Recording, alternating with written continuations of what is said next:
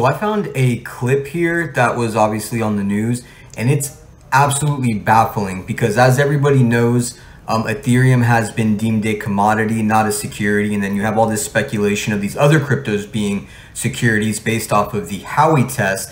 But when you take a look at Ethereum being, graded by the Howey test, check this out.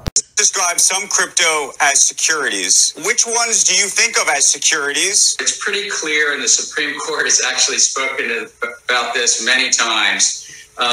If somebody is raising money, selling a token, start the Ether pre-sale in a couple of weeks. So the Ether pre-sale will be an opportunity for anyone to purchase Ether. For Ether is the internal currency inside of the Ethereum system, sort of like the XRP and Ripple. And the buyer is anticipating profits. What we're hoping is that sort of similar to what happened with Mastercoin. If that slice is something like 20%, and then the value of Ether goes up by 5, then we basically have the entire initial BTC that we got all over again. Based on the efforts of that group. There's about 100 people that are working on Ethereum right now. Myself leading the protocol design.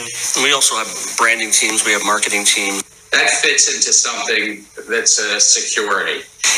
And again, I just want to confirm that Ethereum has been deemed a commodity and not a security by the SEC, FTC, CFTC, whatever it is, whatever they're doing it. At this point, it makes no sense. You know what I mean? Versus what they're suing XRP even, or these other cryptos now about being securities. But that right there isn't a security. And look exactly how it would go against the Howey test. This makes no sense. Give me a like and a follow, guys. Always appreciated. Let me know in the comments what you guys think as well. Your insight is always appreciated as well. And everybody hodl strong.